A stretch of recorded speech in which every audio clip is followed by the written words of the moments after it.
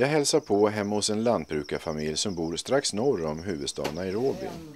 Det är Annie, före detta sjuksköterska, som nu driver en gård tillsammans med maken George. De köpte gården för några år sedan när de fortfarande hade andra jobb som gav dem inkomster. Och nu är de stolta lantbrukare. Water is the entry point of everything. Teknisk utveckling med enkla medel har hela tiden varit central för George och Annie. After building the house, I got a very big roof space, which now I could collect water. And then I had to build a tank. The first tank, which is 165,000 liters.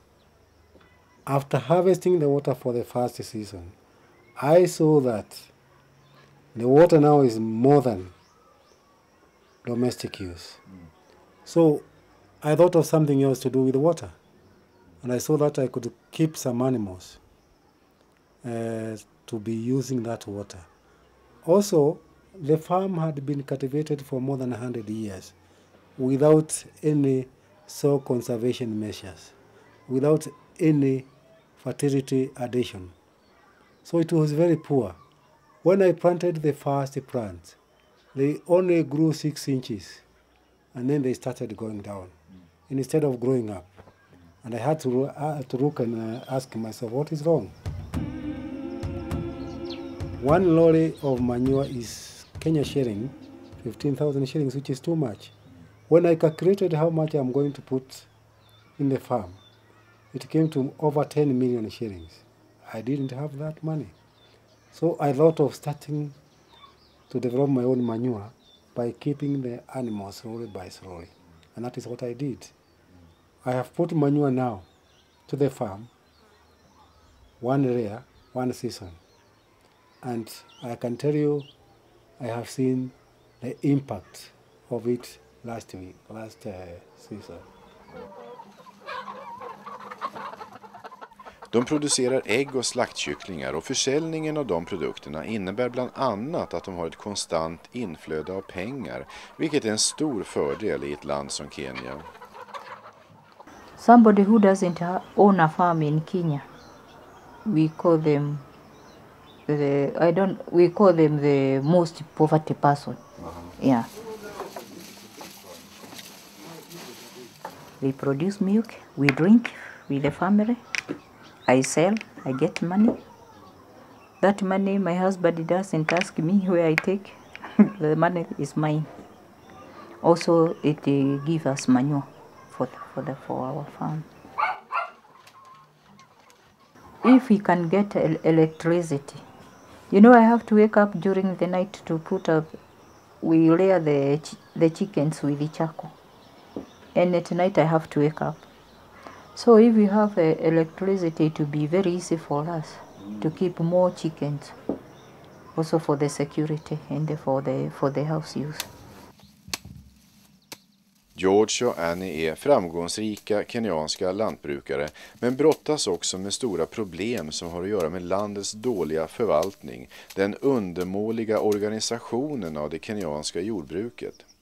Allt för många profitörer tillåts härja fritt.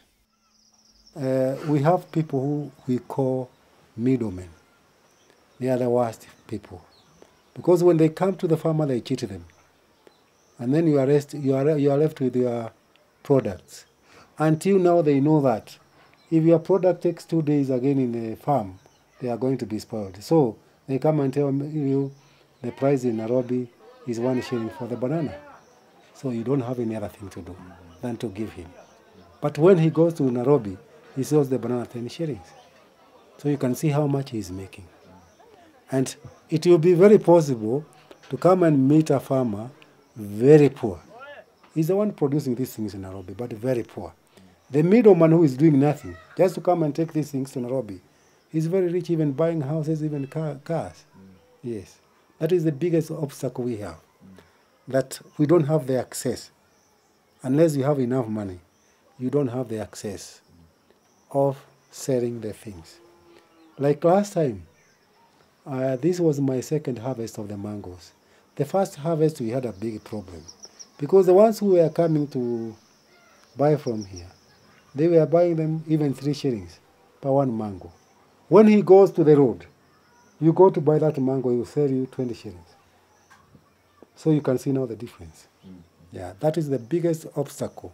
Marketing, lack of cooperation between the farmers and the government officials.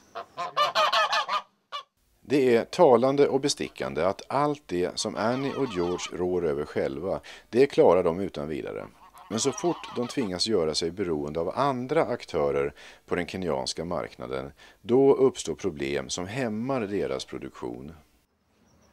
So I believe that foreign assistance can become much more effective if it not only looks into poverty alleviation, but it also looks seriously into how they can help production, how they can help the small businessmen become much more effective, how they can help bring in good legal institutions that will leverage their assets and that will increase their capacity to to augment productivity.